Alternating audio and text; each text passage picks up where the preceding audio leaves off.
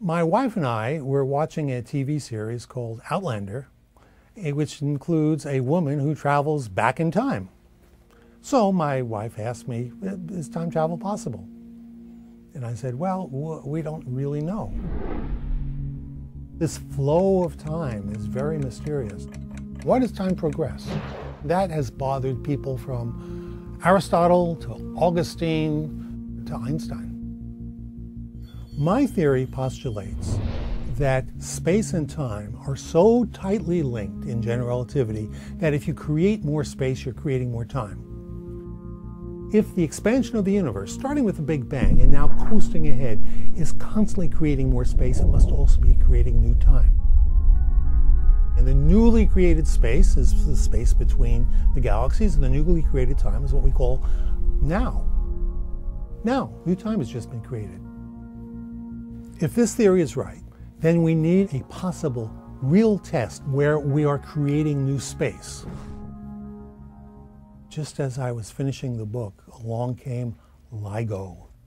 What they saw were two black holes, 30 times the mass of the sun, coming together in a collapsing event and making one huge big black hole. This creates gravity waves, so we see the gravity waves coming.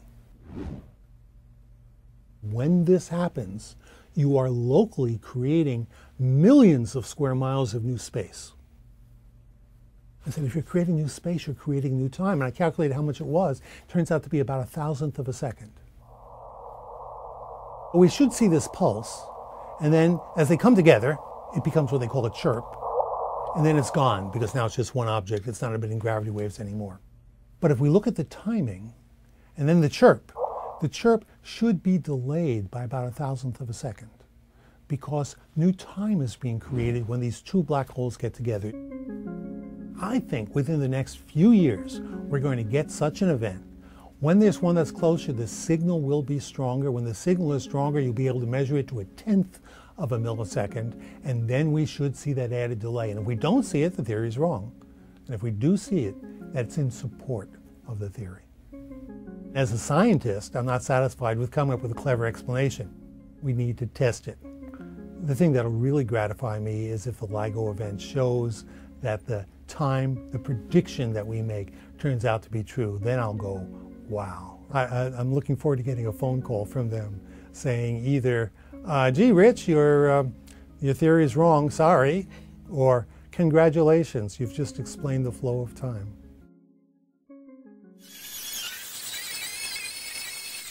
My wife asked me, is time travel possible? Suppose we could destroy space, get rid of it. Then time would go backwards, wouldn't it? The only way we have of destroying space very rapidly is in a phenomenon called black hole evaporation. From this new approach of understanding what time is, the bad news is no going back in time.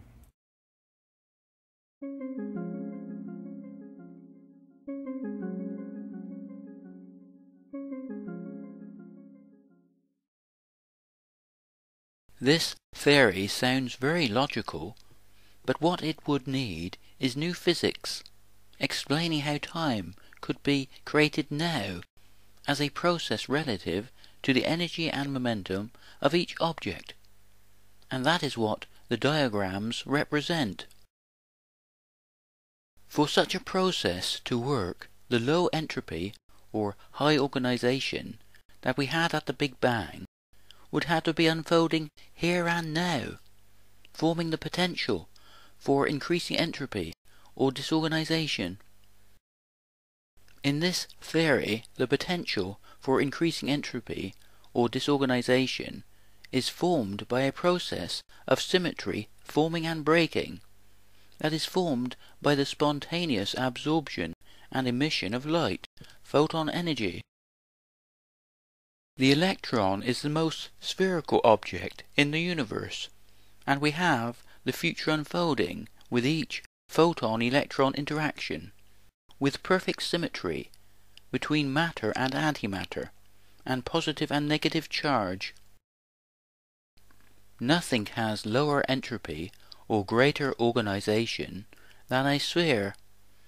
Therefore this process naturally forms the potential for disorganization or entropy that we have in the second law of thermodynamics. Each photon oscillation only occurs once, forming an uncertain future relative to the atoms of the periodic table. This can be explained as part of a geometrical process. We have an infinite number of line symmetries within a sphere that in this theory represents an infinite number of potential timelines, forming an infinity of possibilities at each moment in time. Such a process would not just form the potential for entropy or disorganization, it would also form the potential for ever greater symmetry formation that we see in the complexity and diversity of cell life. Photon energy forms the movement of positive and negative charge, with the build-up and distribution of charge being relative to the membrane of each living cell.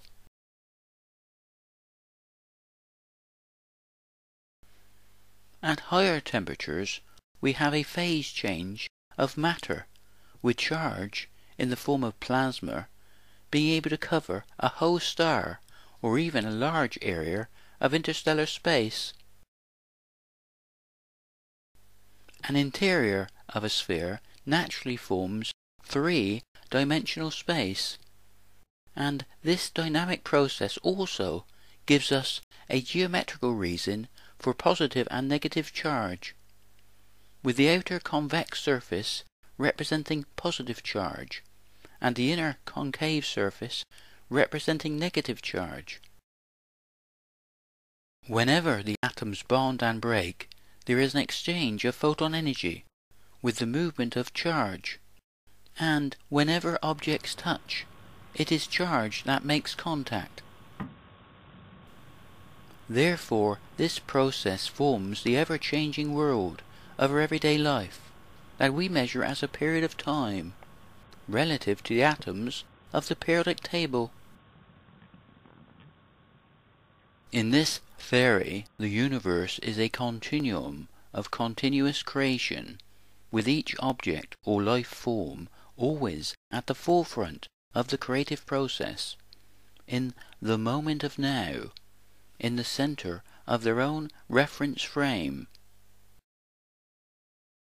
Therefore, Professor Muller is right to say there is no going back in time, because we are creating our own time and our own future relative to the energy and momentum of our actions.